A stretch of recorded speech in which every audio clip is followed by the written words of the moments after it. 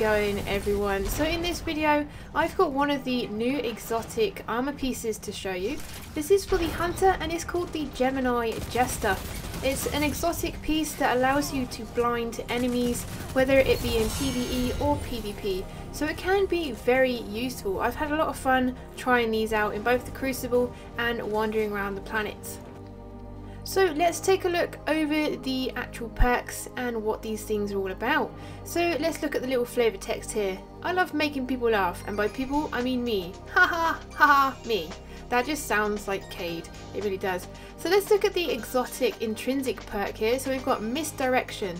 Dodging disorientates nearby enemies and temporarily removes their radars.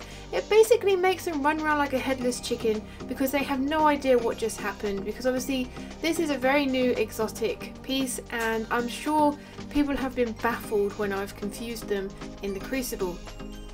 Moving on, we have increased mobility and increased resilience. Obviously I go for resilience on my hunter, and I've also added a health mod at the bottom there. So there you go, that is it pretty much. They look cool. We can't change the colour unfortunately, so I will show you what happens when you add a shader. It literally doesn't really do much, to be honest. Like the purple doesn't go away. And you can just change the little shorts bits. I suppose they kind of look like chaps, I don't know, but yeah, it just changes the shorts at the top there unfortunately. So my hunter does look a bit silly at the moment. As you can see, purple pants and green camo for the rest of her. What a fashion statement. So I was using these exotic pants in PvE. I have found them pretty useful. If you're surrounded by a large group of enemies, you can just dodge out the way and you'll be able to take them out a lot quicker because they won't be shooting at you. And also couple this with the Night Stalker subclass, where you can change your dodge ability. Instead of reloading, you'll actually go invisible.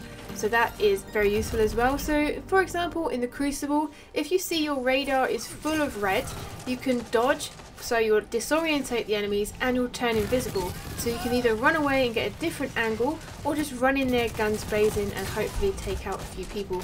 I'm not entirely sure how long the effect lasts because I have disorientated people and they've pretty much shot me straight away.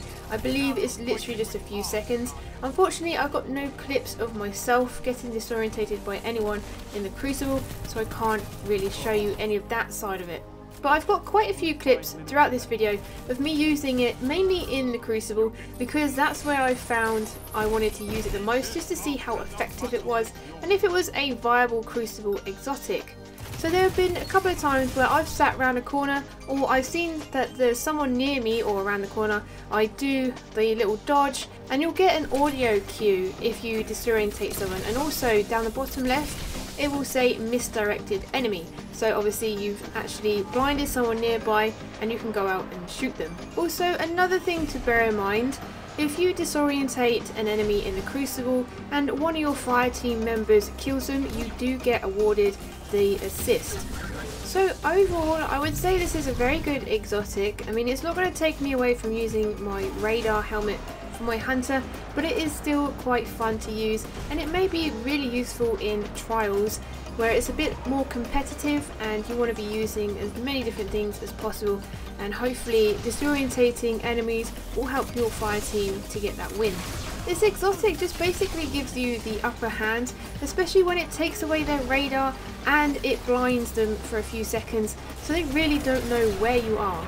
So this exotic gets a thumbs up from me. It's definitely one I'm going to be hanging on to, and I will probably be using it more often in the Crucible just to change things up a little bit. Anyway, I hope this video has been helpful. Let me know in the comments below if you'd like to see any other reviews, and I will gladly get them out to you. Anyway, have an awesome day and I will see you in the next one.